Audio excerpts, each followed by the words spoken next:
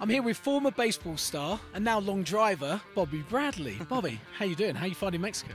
I'm doing great. This place is incredible. Get to hang out with the boys, no complaints. You guys seem to just get on like a house on fire. There's not really much competitiveness amongst you before the event, shall we say? Yeah, it's like a giant locker room. Me being a baseball player, like it's always fun to make fun of the guys and give them a hard time. But yeah, when the lights turn on, it's time to shine. And what's the difference between baseball and long drive golf? Well, I was a pitcher, but it's crazy. Like, you know, being a pitcher and being a long driver, as far as timing goes, is like eerily similar. So for me, like I can relate in baseball terms to long drive. And just relax, take a deep breath, and you know, hit the center of the grid. Now, I've seen you behind the scenes. You're quite good with a mic in your hand as well. Aspirations to become a presenter?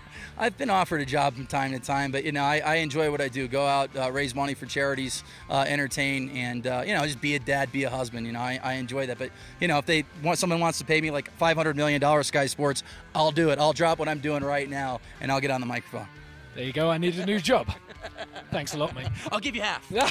Deal.